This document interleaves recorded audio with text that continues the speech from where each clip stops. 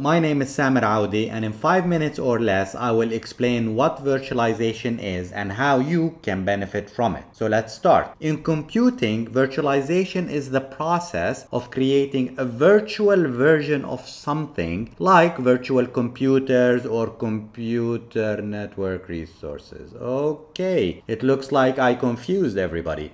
My mistake. Let me start from the very beginning. The computing devices that we use are physical in the sense that we can see them, we can hold them, touch them, etc. Inside our physical computers, there are other physical components like storage disks, memory chips, and so on.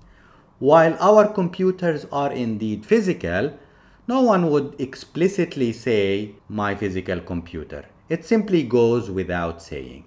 So what is a virtual computer? It is a non-physical computer or a virtual version of a computer. In other words, a virtual computer does not physically exist, but rather digitally exists, usually within a physical computer. One or more virtual computers called guests may exist within a physical computer referred to as a host. In the IT industry, we use the term virtual machine or VM.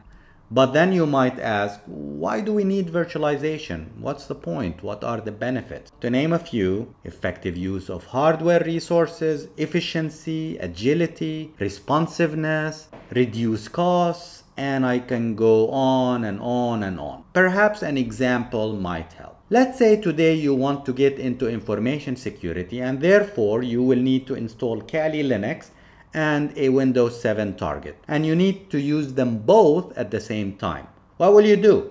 Buy two new computers? The answer is no, and the effective solution is to have the two machines as VMs on your own computer. Now that we discussed the benefits, you might still have a ton of questions. Can I have a VM on my own computer?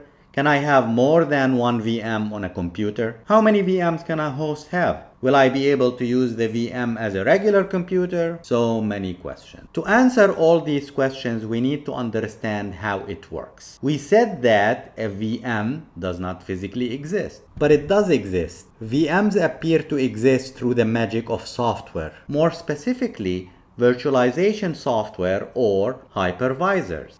A hypervisor allows us to create, run, and manage VMs. The VM may have access to any number of resources from the host, including the CPU, the memory, storage disk, network interfaces, and so on and so forth. There are many hypervisors from different vendors. Hypervisors may vary based on many features, including the platforms they support and the way they run the guest VM, but let's leave that for another video. Here are some of the better known hypervisors in the market. Some of them are commercial, some of them are free and open source. Now let's go back and answer some of the common questions that you might have.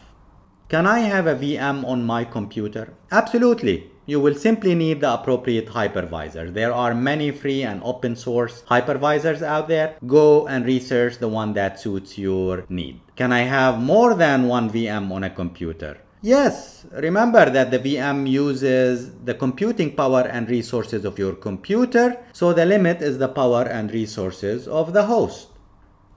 Will I be able to use the VM as a regular computer? Yes, and I will demonstrate that, but in another video. What can I and can't I do on a VM? The features and limitations are constrained by the capabilities of the host and the features available through the hypervisor. This has been an introduction to virtualization in 5 minutes or less. Thank you for watching.